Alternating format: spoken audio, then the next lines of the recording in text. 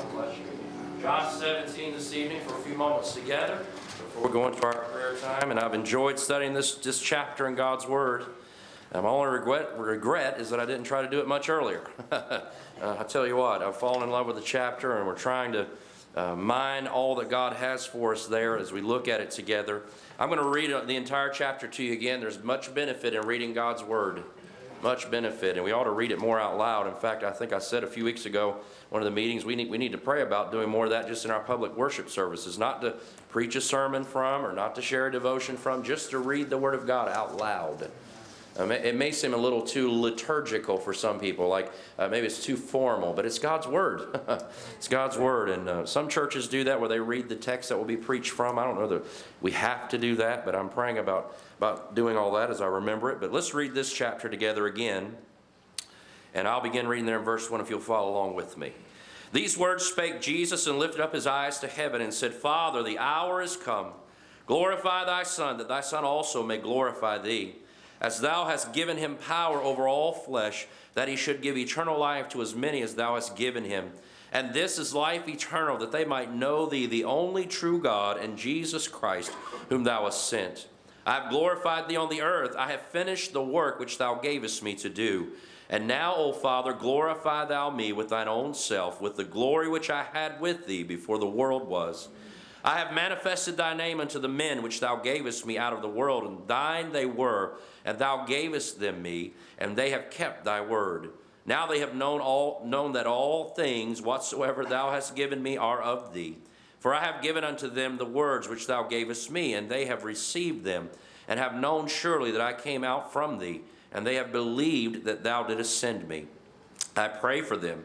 I pray not for the world, but for them which thou hast given me, for they are thine. And all mine are thine, and thine are mine, and I am glorified in them. And now I am no more in the world, but these are in the world, and I come to thee.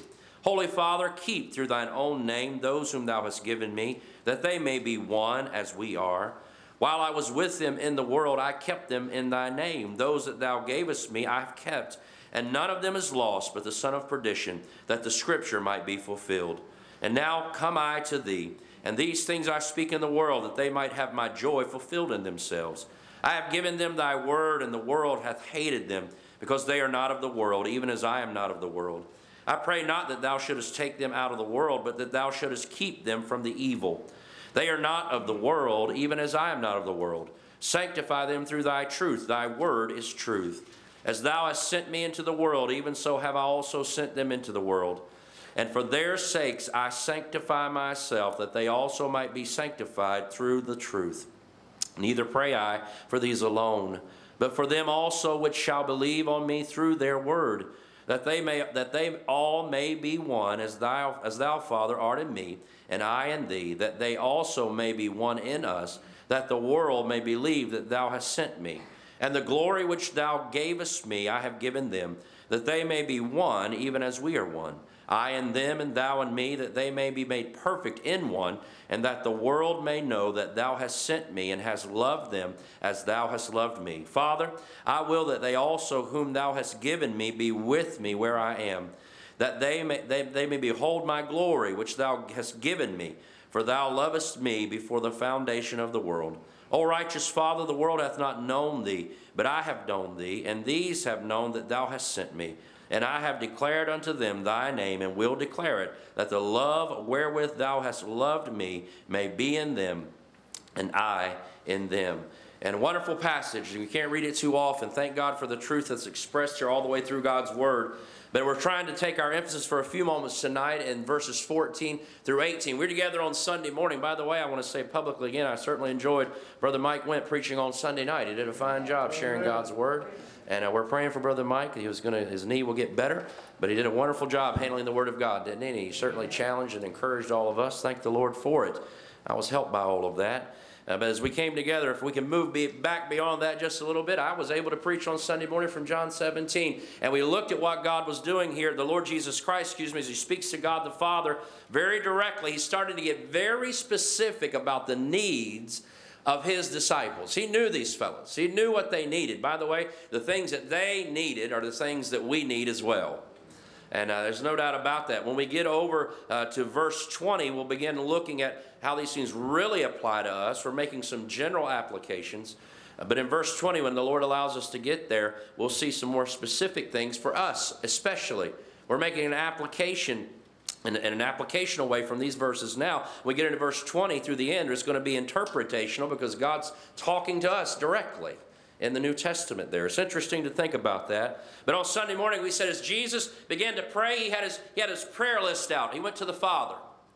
Imagine being able to look at Jesus' prayer list. If he had a handwritten prayer list and what that would look like and what it would be like. You think whatever he's praying for must be pretty important. Must be exactly what they need. And the very first thing on the list, I'm afraid to even ask if you would remember what that would be from Sunday morning. Would anybody remember what the very first thing Jesus prayed for? That would be one. Yeah, very good. Is that what you were going to say, Matthew? Same answer is what you said, yeah. As he winks at me. Yes, he was the same answer. Absolutely. Attila, you were going to say the same thing, correct? Yes. All these men get an A+ on their answer. That they would have solidarity or unity. The number one prayer request Jesus prayed for the men. Now, by the way, think for a moment what these men would go through in life.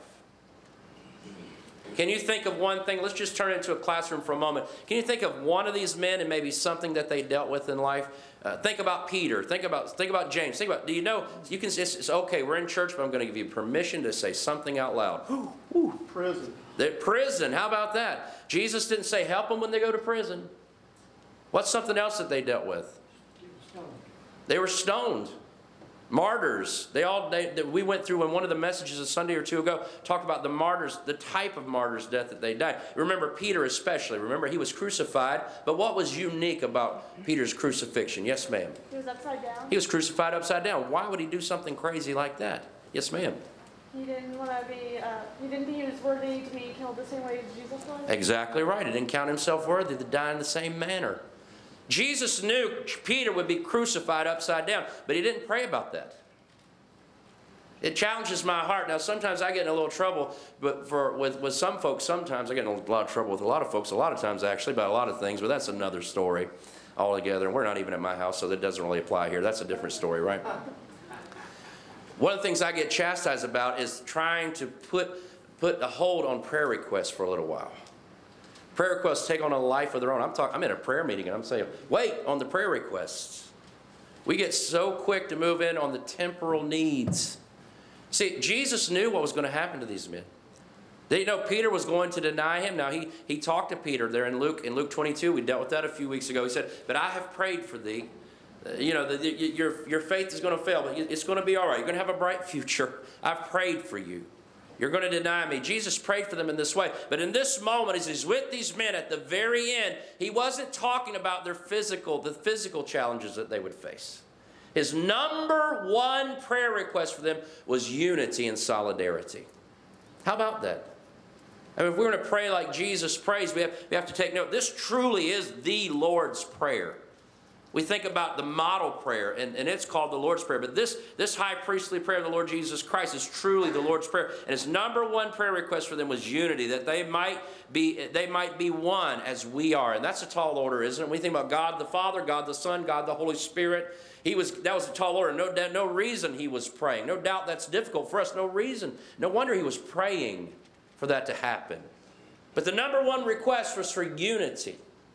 That those men that he'd been working with for 3.5 years, and they needed a lot of help, they'd have unity. Then he prayed for their security, that you would keep them. And he said this, while I was keeping them, none of them is lost, and now they're to be kept through thy name. He prayed for their security, that God would keep and watch over them. And we went back to John chapter 10 and rehearsed the truth that we know to be eternal salvation. Some people call it eternal security. I prefer to call it eternal salvation. That's what the Bible says about it. And that means that no man can pluck us out of his hand. So at the end of John 10. And we don't have to worry about our salvation being extinguished or losing. How ridiculous to think about losing an eternal possession. You cannot. Why? Because the work was finished on the cross. He said, he prayed for their security. And I'm glad that Jesus did pray for their satisfaction. He prayed that they might have my joy fulfilled in themselves. And certainly as we serve the Lord and we labor for the Lord and we're soldiers in the army of God and we have a serious work to do and we're working and fighting against the wiles of Satan, he says, I want them to have joy in the midst of all of it.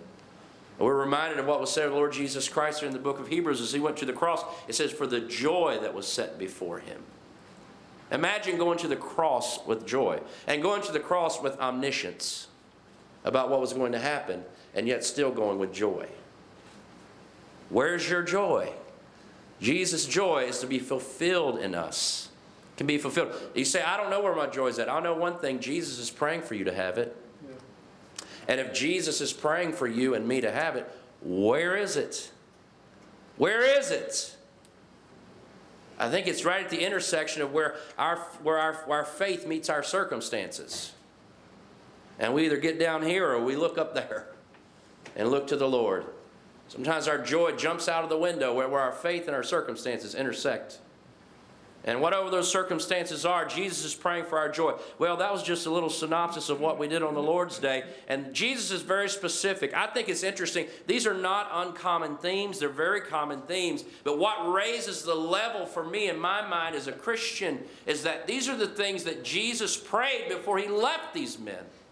When he knew he was going to be away and they were going to be on their own, he started praying for their unity. He started praying for their security. He started praying for their satisfaction. And then we get into verses 14 here, and it says here in verse 14, I have given them thy word, and the world hath hated them, because they are not of the world, even as I am not of the world. In verse 15, I pray not that thou shouldest take them out of the world, but that thou shouldest keep them from evil. He started praying concerning their separation.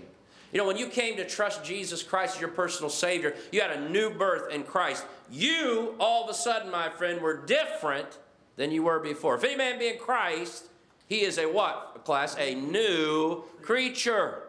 Old things are passed away. All things are become new. Amen. New creature. Now, I'm glad we exchanged our robes for his. I get a whole new set of clothes when I came to Jesus. Amen. Yeah. Those, thank the Lord, those clothes I don't have to worry about outgrowing so much like I do some of the clothes here on earth. Yeah. Those robes are eternal robes given to me by the Lord Jesus Christ. And so certainly I'm a new creature, but it changes who I am. And we are to be distinct from the world as Jesus was distinct from the world. Do you think people took notice of the difference that Jesus Christ made when he walked through the streets of Jerusalem or Galilee or Nazareth?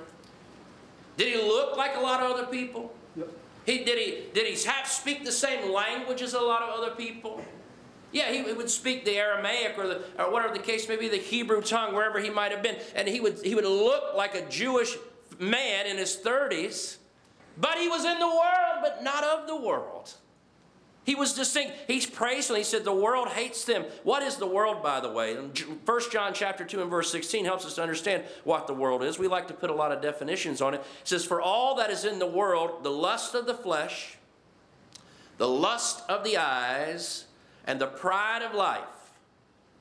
The lust of the flesh, the lust of the eyes, and the pride. That's what the world is. It's not of the Father, but is of the world. What is the world? It's the system that's built around our secular society. It's the system that prompts us to say, I need more, more, more, more. It's materialism. It's humanism. It's the world. It's a secular view. It's the system that provides temptation to you and me. The world provides a service. It tempts us. We don't have to even pay for the service. They offer it up for free. What's the world? Jesus is praying about their separation from the world.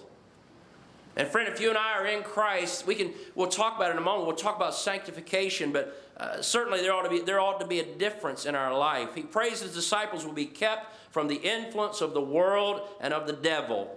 2 Corinthians chapter 6:17 is one verse we probably know pretty well. It says, wherefore come out from among them, and be ye separate, saith the Lord, and touch not the unclean thing, and I will receive you. You say, that sounds like a verse out of the Old Testament. Well, Jesus put it in the New Testament. It's in the New Covenant. Christians are different than sinners. Excuse me, are lost folks, because we're all sinners.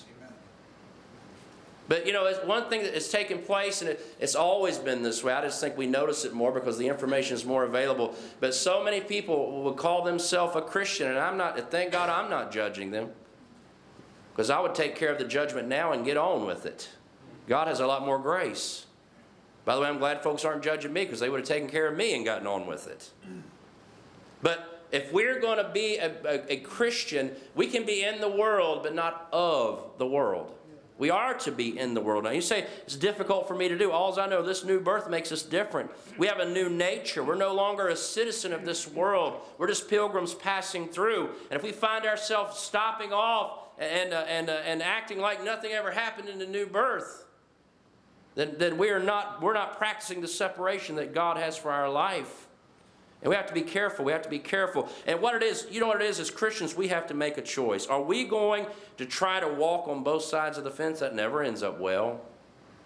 Are we going to try to put one foot in the world and one foot over here in the church? Doesn't work out well. Are we going to try to live one way on Sunday and another way the other days of the week? That's not what God intended. When Jesus brought his salvation, churches weren't even meeting like we're meeting today. Thank God for what we do. Now in the New Testament, they met daily and house to house. We know certainly about that. But don't wrap it into the paradigm of what we do in serving God. Understand that God's plan for salvation and your eternal redemption, your personal Christian life, is much better than sitting in a pew for 2 or 3 hours a week. It has to be more to it. By the way, it's not very satisfying. I often wonder how people can do that and not truly know the Lord, because if I didn't know the Lord, the last place I'd want to be is in church. How about you? I guess you're not supposed to say amen right there, but you could say amen right there. If I didn't know the Lord, the last place I'd want to hang out is the church. But I'm afraid that there are many people that don't know the Lord that hang out in the church because they're trying to appease a conscience or trying to do what they can. But if we choose something else besides what God has for us in being different from the world, we will be unfruitful, number one, as a Christian. We will be miserable. If you find a miserable Christian, they're probably, many times, they're struggling with sin. Miserable Christians often are struggling with sin. There's no doubt about it.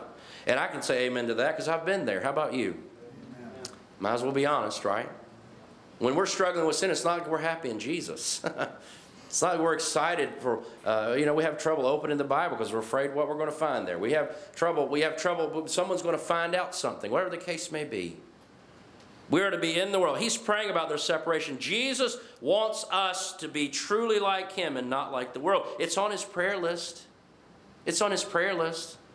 So the next time we want to drop the guard and the next time we want to enter into something we know doesn't please the Lord, remember, high on Jesus' prayer list is that you and I would not be like the world.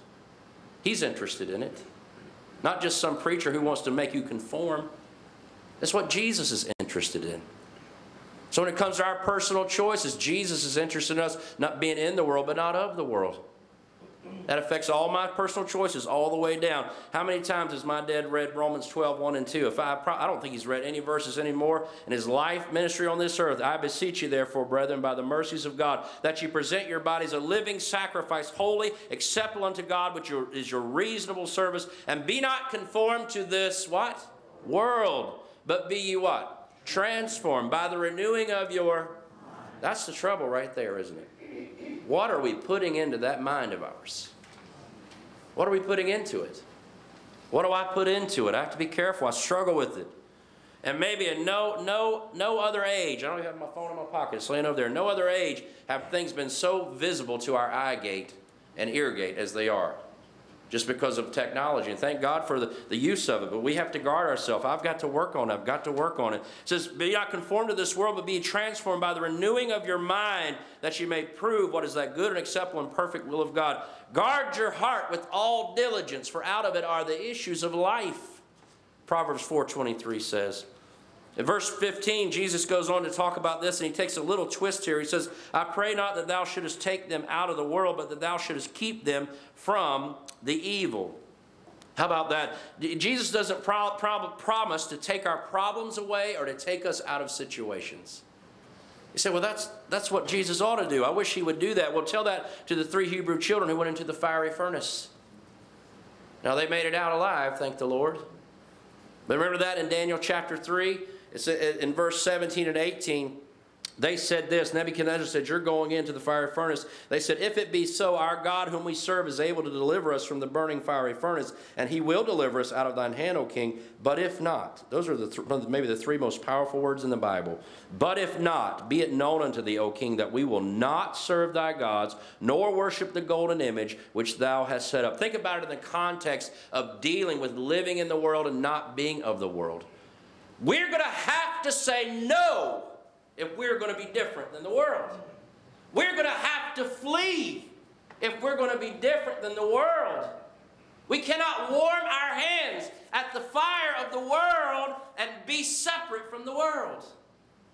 Doesn't mean we don't love the world. We don't love people who are in the world. We'll get to that in just a moment. But Jesus prepares us to minister to the world by separating us from the world. We cannot minister to the world if we are not separate. You say, well, how's that work? I'm just telling you, if there's not a separation, spiritual separation, we cannot minister to this world. That's why I don't advocate you go down to the bar, have an order of beer, and hand out tracts. We're to be separate.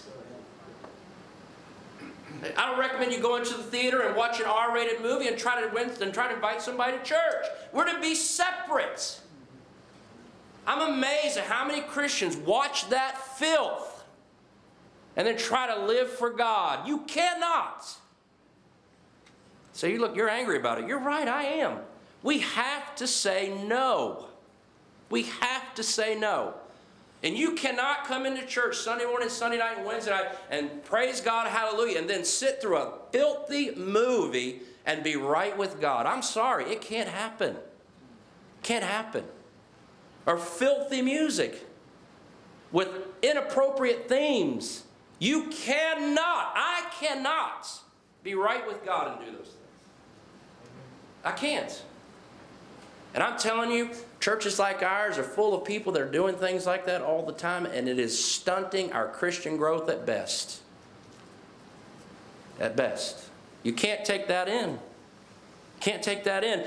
They said, we're not going to do it. We have to say no. Now, I can be so strong about it in the pulpit. I can tell you, I can struggle with it. I can struggle with it just like anybody else would in this world. There are things my eyes want to see and my ears want to hear. But would God give me the strength to say no, to be separate? Sometimes I have to get angry about it to do something about it. If you want to be passive about everything in life, you're probably never going to have the strength, with God's help, to say no to anything. This is not a passive thing that we're doing. We're going to be separate from the world. It's going to take, with God's help and by His Spirit, it's going to take a Holy Spirit grit and determination to be in the world, but not to be of the world. And it's a line of demarcation.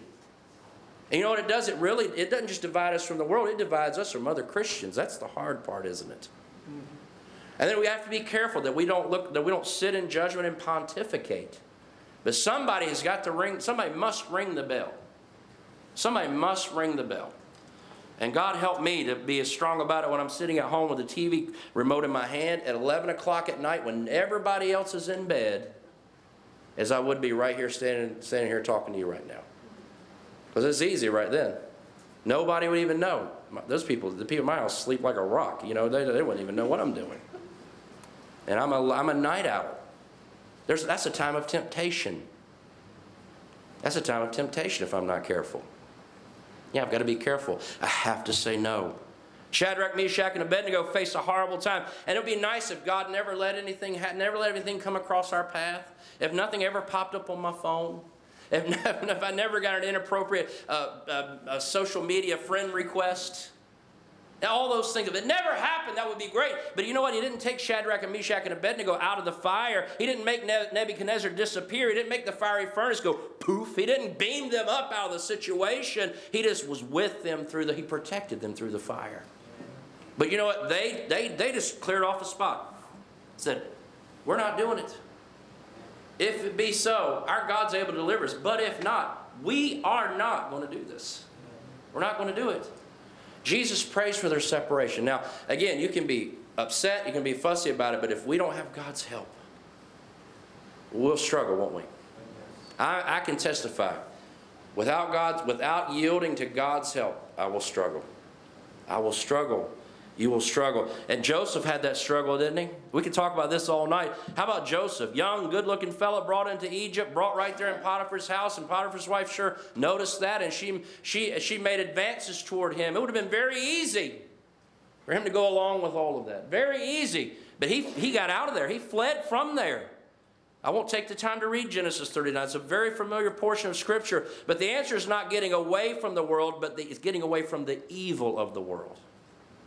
Getting away from the evil of the world. And may God help us. Jesus prayed for our separation. And you know what? We have to think about that. We think about it's not just getting away from the world, it's getting away from the evil of the world. That's why Jesus moves into this next part. Number 2, he prays for our sanctification. Separation really, in a sense, even though it begins internally, we look at the externals, don't we? Used to be we look how long somebody's hair is.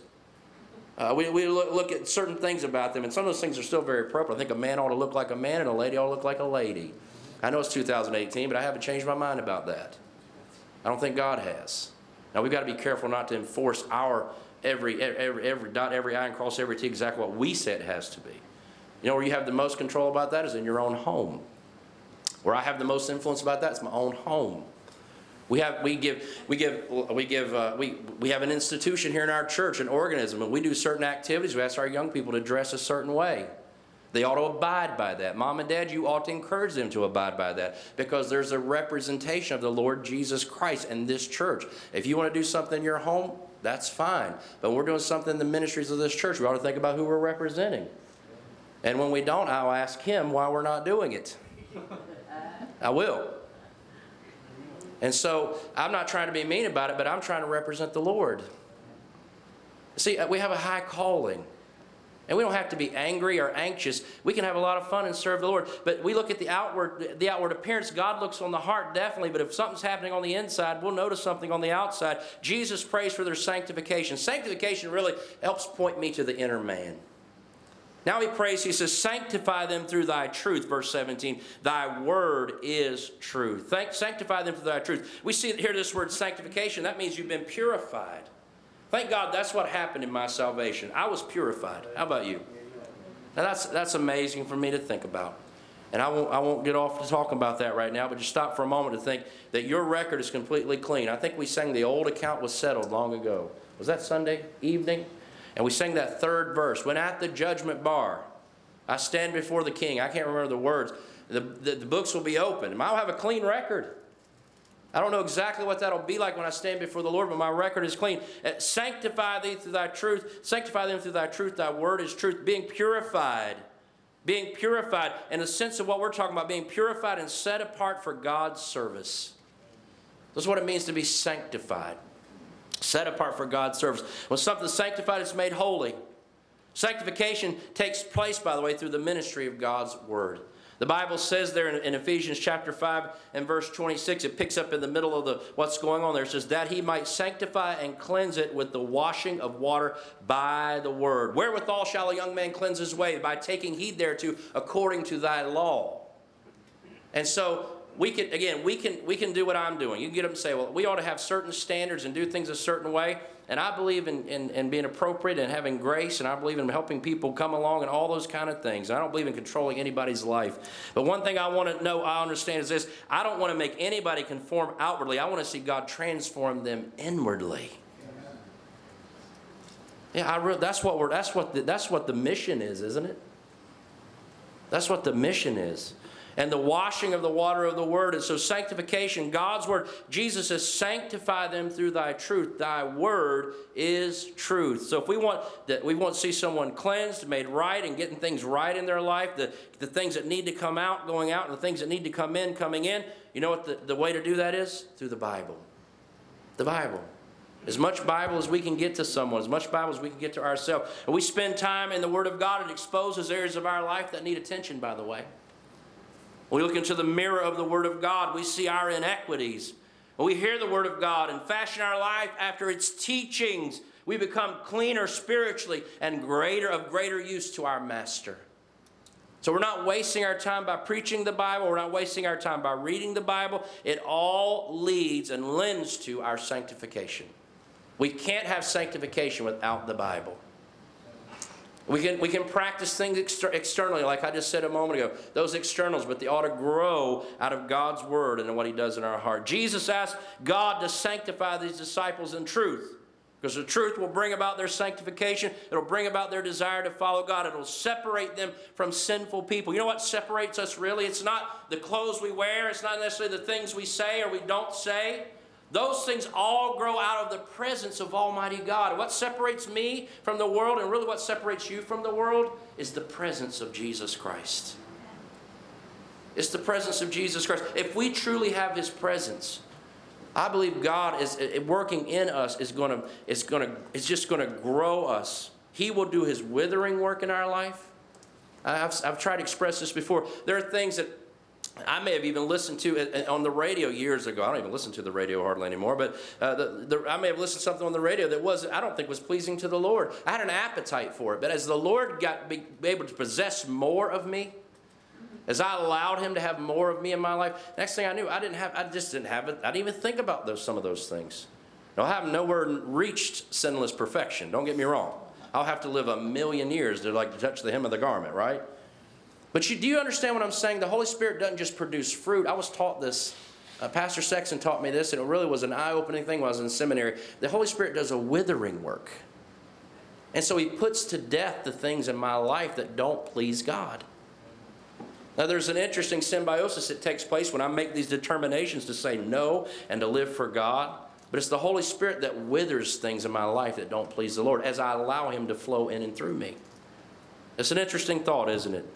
And we need to just give ourselves to God's Word, and it'll separate us. He will separate us. We can pursue righteousness, or we can let His righteousness flow through us, and may God help us to have it as our. D.L. Moody wrote it in his Bible. I think a lot of people have said this, that the book will keep you from sin, and sin will keep you from the book. And so if we get in the book, it'll help us with our sin problem. Does anybody else here have a sin problem besides me? We all do. We need more of the Bible. I'm still trying to read my 5 Psalms every morning and read my 1 proverb. And what I'm trying to do right now is find one verse that really drives something home for me. Now what I'm doing right now is I'll post that on social media. I just take that verse. I said, that's my verse this morning. That's my verse.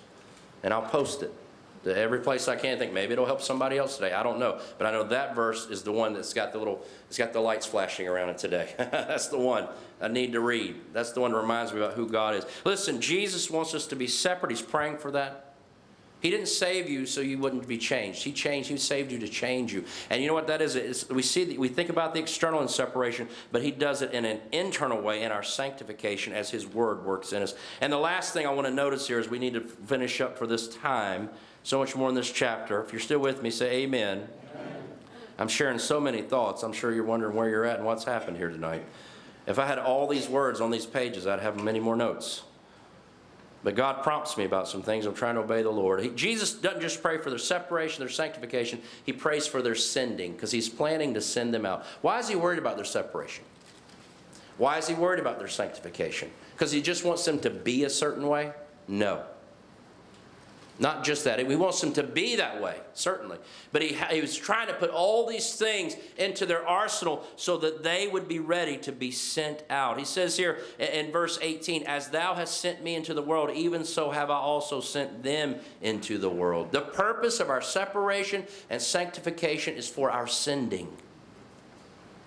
It's God's preparation to use us for His glory, to enable us to reach people with the gospel of Jesus Christ, to do the work that He's called us to do, as we've heard in the last few weeks, to finish and do the mission that He's called us to have a mission accomplished epitaph on our grave marker. We have separation and sanctification so we can be sent out and complete the mission. They would be commissioned. They'd be empowered to accomplish God's work in the world. They would go out by Jesus' authority and they would complete their task that He had given them. They would do it by being separated from the world while they're in the world. They would do it by being sanctified by God Almighty and His Word. And listen, God has a plan. He's appointed you and me. We are the church. We're Calvary Baptist Church. God's plan. He doesn't have a plan B. He doesn't have a plan C. He wants to reach the world and spread His message through us. Therefore, He separates us. Therefore, He sanctifies us so that He can send us. You know, if you're like just everybody else at the workplace, you're not going to have an opportunity to speak much for the Lord. If I'm like everybody else, when we're at the ball practice and the kids are out there playing, I'm just like every other dad. I'm not going to be able to reach them. Now, God can do anything He wants. So you understand? I'm not talking about I've got to show up with my new Bible under my arm. I have a fun time carrying my brand new Bible. I've got to take this to soccer practice and hold it up here so somebody will ask me about it. Like, you really are different, yes. Maybe we should do more of it. I don't know. You know, I'm all for people taking their Bible lots of places. I love to take, when I visit the hospitals, I love to take my Bible into a hospital. It gets people's attention. It doesn't even matter how big the Bible is. It doesn't have to be this big. It could be about a third this size. If you just put one here, and I carry it like this, usually. But to a person, people go. They're always looking at that Bible. They're always looking at that Bible. Nothing wrong with carrying it. So I'm not trying to disparage that, but I'm talking about if we're just like everybody else, what message do we have? Now, I'm not talking about a forced difference. I'm talking about the presence of Jesus. So it takes a lot of grace, doesn't it, when somebody cuts you off in traffic, not to behave like the rest of the world. Yeah. Yeah, when you're trying to get ready in the morning and nothing's going right, not to try to behave like the rest of the world. Right? And when you're late getting to church on a Wednesday night, not to talk like the rest of the world. Not to think like the rest of the world. Whatever the case may be. I'm just revealing some of my own shortcomings right there. It's personal confession. God doesn't have a plan B. It's you and me. That's why He separates us. That's why He sanctifies us. Listen, now God's purpose is not going to be thwarted just because you and I choose to live for ourselves. This is the problem.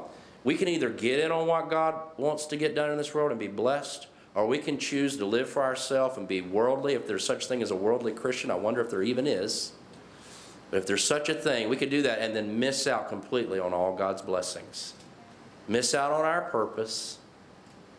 You know, and hope that when we, you know, I don't know if this is appropriate to say, when we get to heaven, we can pull out our fire insurance card. Say, here, will you take this? Now, we're saved by grace through faith. But that sounds like what we're doing. Just trying to find it, buy some fire insurance. Eternal fire insurance. No, I don't think Brother Jim can sell that to you. Can't sell it to you. God's not selling that either. His purpose is not going to be thwarted, but we have to decide whether we're going to get in on His work that He has. That means we're separated and sanctified, we can be sent. If we're not going to be separated, we're not going to be sanctified, we won't be sent. We won't be able to do the mission. And then we'll get there and it'll be whatever we have will be wood, hay, and stubble before the Lord. So our separation, sanctification is connected to our mission. We can't mix all the world in and then stand before the Lord and say, hope to hear, well done, thou good and faithful servant. And so He says, you're separated, you're sanctified, so I can send you.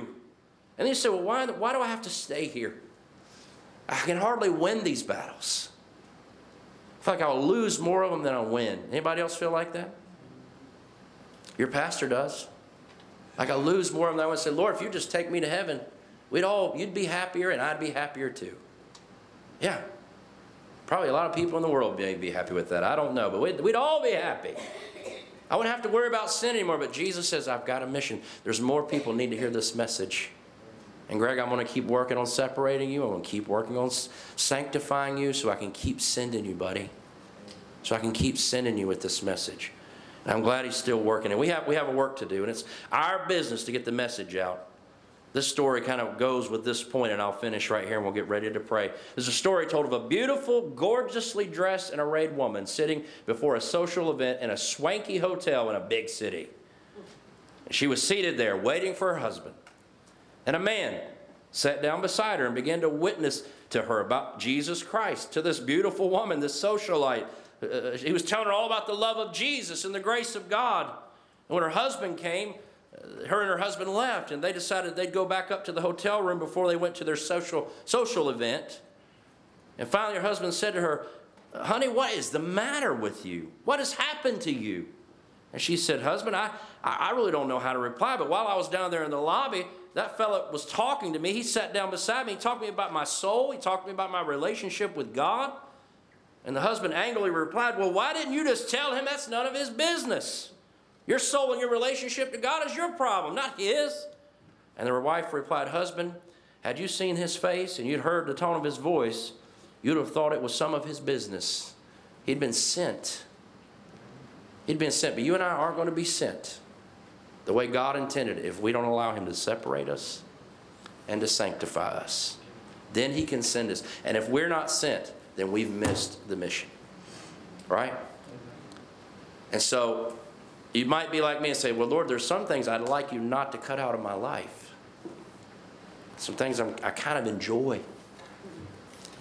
And by the way, there is pleasure in sin, right? For a season, at least. We pray for we want a long season. But it's a season. Seasons come and go. When I say, Lord, I don't really want to drop this. You know, it doesn't have to be, we don't have to be talking about things like murder and adultery, friends. I'm not talking, I mean, those things they could be in a group like this. Absolutely. Absolutely. The seed to all those sins lie inside of us. They're inside of me. All of them. But it's the things, all sin is against God. It's anything that comes between us and then it gets us. We're not separated. We're not sanctified. We can't be sent. And then we're just floundering around trying to figure out why we're even here. Let God have His way in our life. If He starts talking about getting something out, listen to the Lord. Even though it's painful. Sometimes that kind of surgery, there's not enough anesthetic in the world for it, right? Let Him get it out of there. Let Him get it out of there. He's sanctifying us. He's preparing us so He can use us. He can use us. And may God help us. I've explained it over and over, but God will help us to understand better than I can and really to want it. And I know this is where I'm living. It's where I'm living. You know, I could go on and on, but let me just say this. Sometimes I let things frustrate me, and it weakens me, and I'm so easy for the devil. How about you? I get aggravated with something or someone, and then the devil, he's right there. Just like with Cain, sin lieth at the door. And the devil's not completely omniscient, but he seems to know where to show up, doesn't he? So when I get frustrated, I get upset, or I get down, here we are.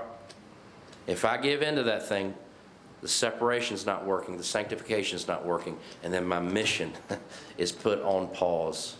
And if I'm not careful, it'll be obliterated if I get too far off the rails. God help us to let Jesus, He's praying for this. He's praying for it. Let's pray. God will help us to yield to it. Let's pray together. Father, thank You for this truth and the patient people who are listening to me as I express my heart. And dear God, I pray You'd help me. I don't know what it is about talking about this chapter and speaking about it, but my heart gets so pierced. Dear God, I pray You'd help us to be yielding to Your separation in our life, Lord, to Your sanctification, Lord, so we can do the mission, so we can be sent. And Lord, I pray that this group here, this is not all of our church, but it's the heart of our church. This is the heart right here. And Lord, I pray that we would really get saturated with Your truth. Help us to do where we get it. Lord, I get excited about 5 Psalms a day and a proverb a day. And Lord, I don't want to belittle that. But Lord, help us to take in as much truth from Your word as we can. And Lord, may it have a sanctifying, separating work in our life so that we can be sent by You.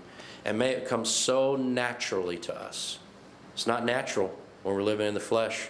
It's not natural when we're living like the world. May it come so naturally to me to be a witness for You and to do the mission because of the separating and sanctifying You're doing in my life. I pray it for our friends tonight. Our heads are bowed and eyes are closed. And if you're praying for God to help you to be separated and sanctified for the sake of the mission, would you say amen? Amen. And God help us. It's bigger than either one of us. It's bigger than our church. But together we have this mission together in our county, in our area. We'll leave out of here, and tomorrow morning we'll go all over Hampton Roads, won't we?